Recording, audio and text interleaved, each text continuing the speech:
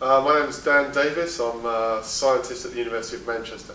Officially, I'm a professor of immunology. Also, I'm an author because I wrote a book recently, The Compatibility Gene.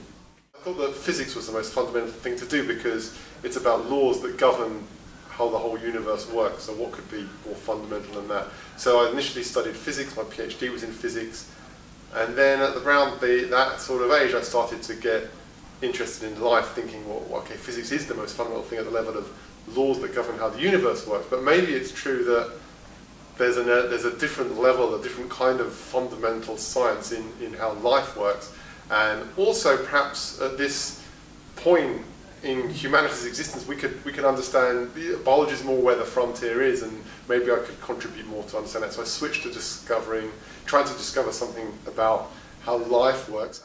There's lots of things from different people that I take from all different kind of areas of culture and life that inspired me to end up where I am. So I think initially it was probably TV programs and reading science fiction, reading comic books that got you to think about what if things were like this, thinking about where humanity should go and what we should do, and that probably was what I wanted to be a scientist in the beginning when I was very young, like from the age of 5, 6, 7.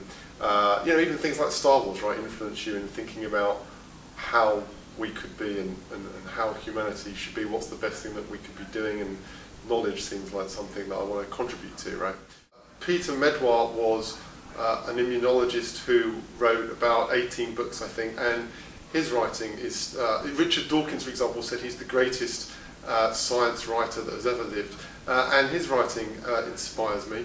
His exceptional contribution was that he discovered a fundamental thing about how the immune system worked, and that was in effect that the immune system learns all the parts of what are you at a very young age, and then it can then fight things that are not part of you later in life. And he sort of did an experiment to show that. So that was obviously the thing that gives him his Nobel Prize and makes him kind of known today. But outside that, he also was a great public figure in the sense that he did the Reith lectures, he did many public lectures, he wrote 18 books, as I said. So you don't need to follow things that might otherwise be quite distracting, like reaching certain titles or gaining certain places on particular committees. All of that is kind of a distraction. And so my advice will be focus, stay true to the dream of what it is that you really want to do, which might be trying to discover something new. It might be writing a book, it might be something else, it might be making a film, it might be doing something on TV, all of those things. But stay true to that particular dream.